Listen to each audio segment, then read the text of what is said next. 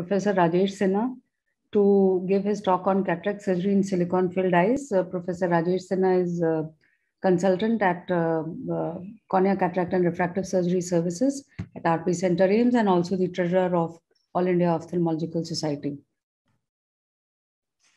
Thank you, ma'am, and a very good afternoon to all of you. I'll be talking about cataract surgery in oil-filled eyes. I have no financial interest. We all know that these days the vitreoretinal surgeons have, over the last 10, 15 years, the number of vitreoretinal surgeons have increased, the number of vitreoretinal surgery has increased, and post-VR, cataract formation also is there because the number of surgeries is increasing. There are many risk factors, and some of the factors that are responsible are intraocular gas or silicone oil that is injected that can lead to cataract formation. One can directly touch the capsule by instrument. They can damage the capsule by instrument. These things can happen.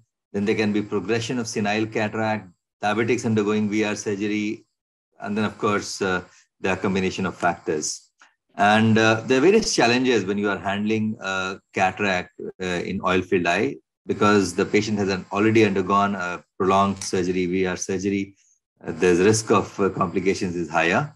There's increased risk of postoperative inflammation. There can be emulsified oil in anterior chamber. That can hamper your visualization. You have to modify your procedure. There can be presence of posterior capsular plaque. And of course, as I mentioned earlier, there can be presence of posterior capsular defect. And as it's these VR surgeries are prolonged surgeries, there's risk of the zonular weakness, zonular damage because of doing extensive vitrectomy. So all these things are there.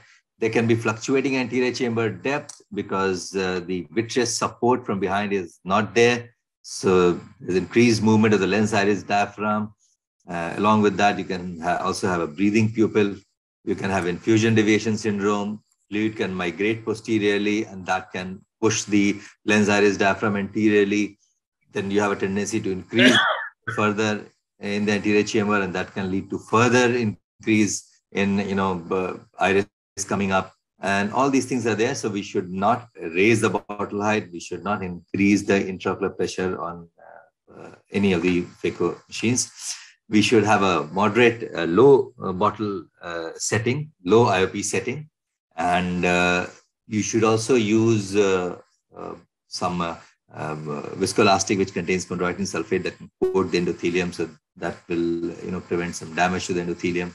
We should plan it well. We should try to figure out the posterior capsular status. And if somebody has shown a very rapid progression of cataract, then in that case, one should delay surgery, because rapid progression of cataract means that there is a physical damage to the capsule, and that has resulted in rapid progression. So if you do it early, there's a risk of enlargement of that defect. We should wait for a couple of months so that the margins of this defect gets fibrosed, and then you can go ahead and perform the cataract surgery safely. So as far as the procedure is concerned, if you don't have any oil in anterior chamber, you can go ahead and perform the procedure the way you like. You can do your chopping techniques, emulsify the nucleus. Try to see if you have, as in this case, there's a small PC plaque in the mid-peripheral part. There is no cleavage plane. You can have normally 3 types of plaque. What we notice in these cases of oil-filled eyes, there can be plaques which are anterior to the capsule. You can create a cleavage plane. There are plaques which are merged and capsular fibrosis, which you cannot separate. And there are plaques which are seen in the posterior surface of the posterior capsule. So all these possibilities are there. And you can see here at the end, it is in the mid-periphery. So only in the post-op period, if it is coming in the visual axis, then one can think of removing the plaque during the oil removal. Now, this is a case wherein the plaque is, quite thick, and you can create a cleavage plane between the plaque and the posterior capsule. So once you have created the cleavage plane, you can lift it up with the help of a forceps and any retractor forceps, any micro forceps, and you can remove the plaque and place the intraocular lens. High viscosity viscoelastic is essential to have a cross opposite side pressure in the anterior chamber on the capsule.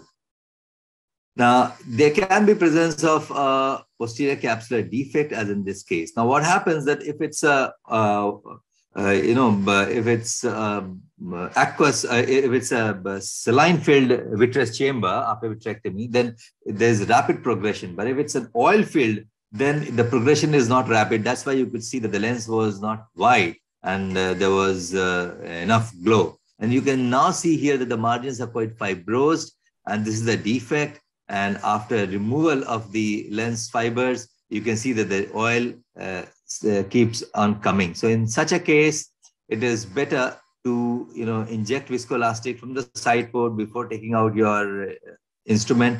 Place a multi-piece lens, and once you have placed the multi-piece lens, do an optic capture. So even if there is some oil, you can remove it later. But if you have done an optic capture of the IOL, then what happens that it seals the opening. As you can see here, after removal of this oil, no oil is coming again. So with the optic capture, you seal the defect with the help of the IOL. And if there is emulsified oil in the anterior chamber, you have to remove it. You just remove it with saline solution, and then of course go ahead and complete the procedure. Now, femtosecond laser is very much doable in most of these cases. As in this case, there was no oil in anterior chamber, so it is just like any other case. You can just go ahead and complete the procedure and put the intraocular lens. I prefer to put endocapsular ring in most of these cases because there is some degree of zonal deficiency in most of these cases. But in cases wherein you have oil in the anterior chamber, there is shadowing. And in such a case, you will not get a complete capsulotomy. You will not get a nucleotomy. So only a partial capsulotomy has been done. So in such cases, if there is oil in the anterior chamber, I don't advocate use of flax. However, if the patient insists on flax, it becomes a 3-step procedure. You have to remove the oil from anterior chamber, release this synechia as being done in this case, inject high viscosity viscoelastic, and then go ahead and you can complete the flax. Flax is very much doable. Only thing is the energy required is higher because there's high viscosity viscoelastic in the anterior chamber instead of aqueous. But if the patient can understand, it is always better to do a manual conventional phacoemulsification in such cases instead of making a 3-step procedure while doing flax. We just we performed a study comparing femtosecond laser-assisted cataract surgery versus conventional phacoemulsification in post-vitrectomized eyes. The idea was this, that in all these cases we have compromised zonule. So while doing capsulorhexis, you can further, the weak zonules can further get damaged. So all these procedures can be managed well with flax in a closed globe. And these eyes are also having some damage by the previous surgery. So endothelial cell decompensation or endothelial cell loss may be there. So flax may help to reduce further endothelial cell damage. That was the rationale of the study. And we found out in the study that the energy required for phacoemulsification was significantly lesser in flax group.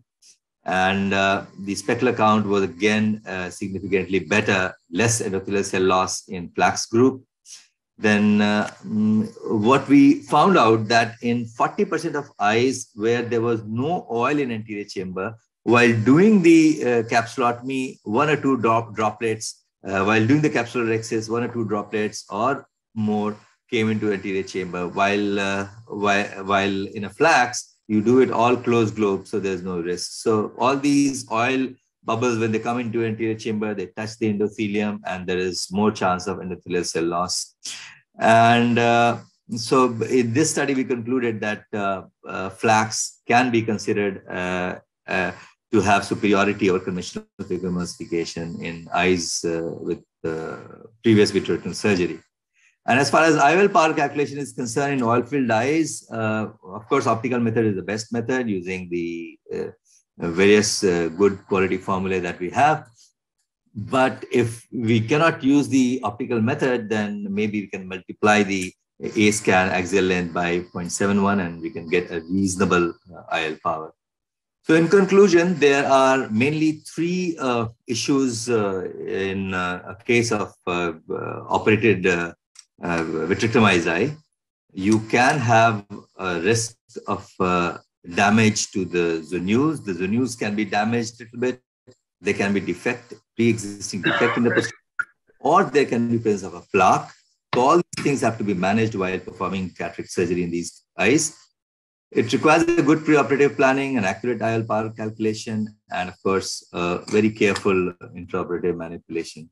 So thank you very much for your patient listening, and any suggestion, I'll be happy to